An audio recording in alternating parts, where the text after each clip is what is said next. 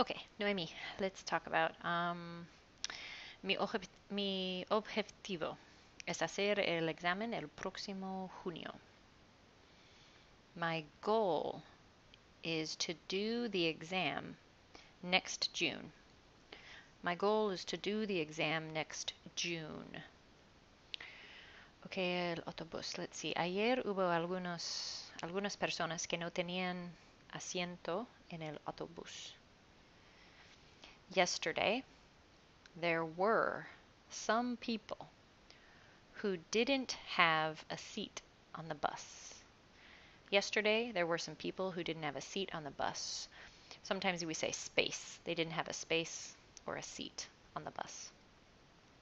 All right, and then we looked at different pictures. Let's see. Llamativo. So, su vestido es llamativo.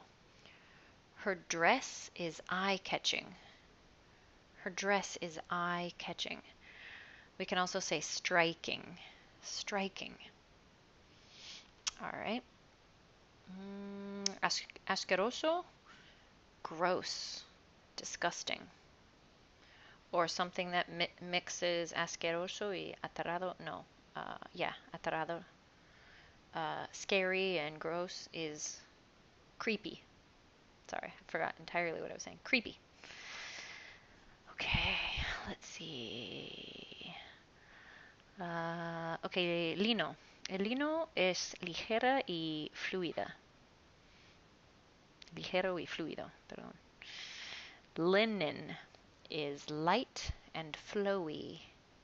Linen is light and flowy when we're describing material and clothing. Okay, ella tiene los manos cruzados. She has her hands crossed. She has her hands crossed. You can cross your fingers, your hands, and your arms. Okay, and then just words like productos, productos de limpieza, cleaning products, y equipo deportivo, sports equipment. So we don't always have to know the name of something. We can just generalize by calling it a product, a cleaning product, a sport equipment, something like that. Very good.